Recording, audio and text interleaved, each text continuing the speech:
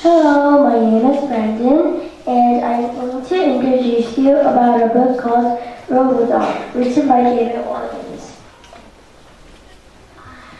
But before we get started, I want to tell you about polices. Polices do all kinds of jobs, but not only one police. Many polices come together to do one job. It is the same with police dogs.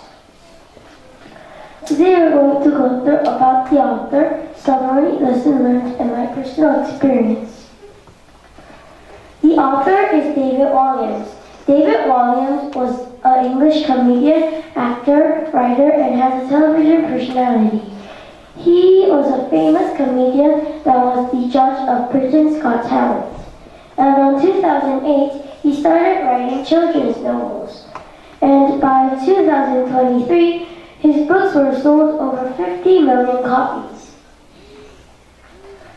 The characters are Robodog, the main character, a robot police dog. This is a picture of Robodog. Chief is in charge of the dog school. Professor is an inventor of laundry machines. The Lost Patrol. The Lost Patrol is 3 dogs that couldn't graduate dog school for so long. Velma is a pet cat of Chief and Professor.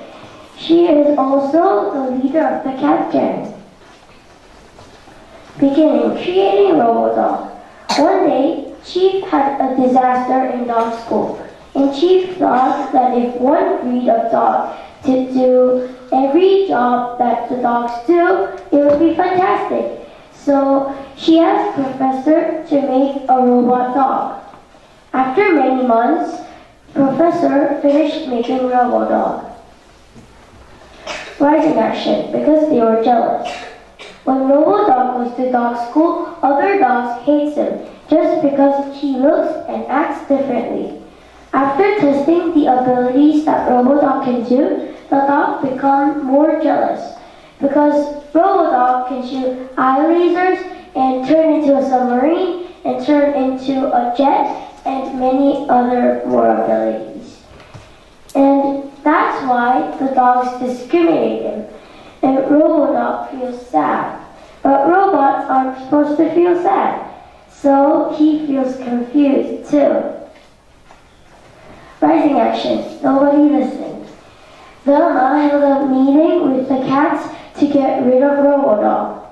Because Robodog is a dog, and cats hate dogs.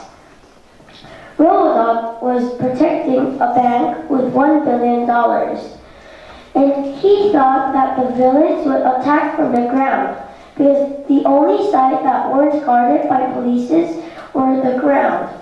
But nobody listened. So when the supervillains actually came from the ground, Robodog knew, so he could save the day.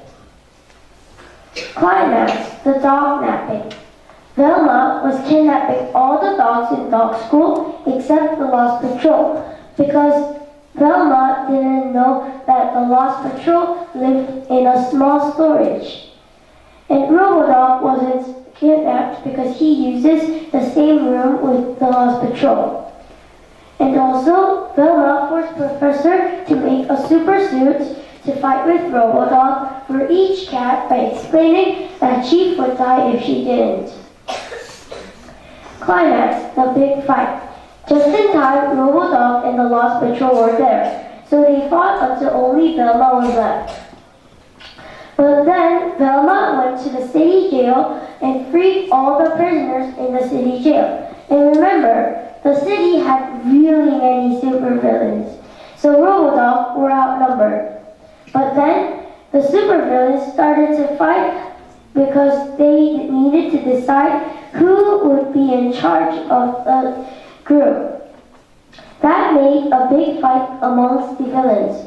And there were plenty of time for Robodog to rescue the dogs and Chief and Professor. Falling action, all graduation. After putting every villain to jail, in dog school, all the dogs graduated. And Robodog and the Lost Patrol got an award for saving them. Robodog wanted to be the chief and professor's truly beloved pet. So Chief and Professor happily decided to keep Robodog as a pet. Ending, still on patrol. If you thought that this was the end of Robodog doing police dog patrols, you are very, very wrong. Every night, Robodog decided to do a night patrol. So in the night sky, you might see Robodog. Also, there are many kinds of these funny, cool, and mature books of David Walliams, and I recommend every one of those. The lesson I learned from the story that discrimination is miserable, like when the dogs saw Robodog and started discriminating him. But when they realized that he was kind and reliable, like when he saved every dog, they started to like him. So what I learned from the story in conclusion is that discrimination is miserable and we should try to see people by their insides. These are pictures of toilets in America. The very left is ladies and the very middle are men. But who are the colored? The colored are for black people. In America, they didn't allow the colored to use the same room with the white people. This was only 200 years ago. A true life story related to Robodog. I had a friend named Roy in my previous school, and he was new there. So I welcomed him first, but when I knew that he was smarter than me, I felt jealous. So I started to keep distance from him. And while I was keeping distance, I was not behaving good. But rather than blaming me, he gave me a Lego jet. Because the welcoming that I did to him on the first day of school. From then, I tried to be nice to him and to everybody. And I learned that we shouldn't discriminate anyone by any reason because they are different or act differently. So now we keep in touch and we are best friends. Thank you for listening.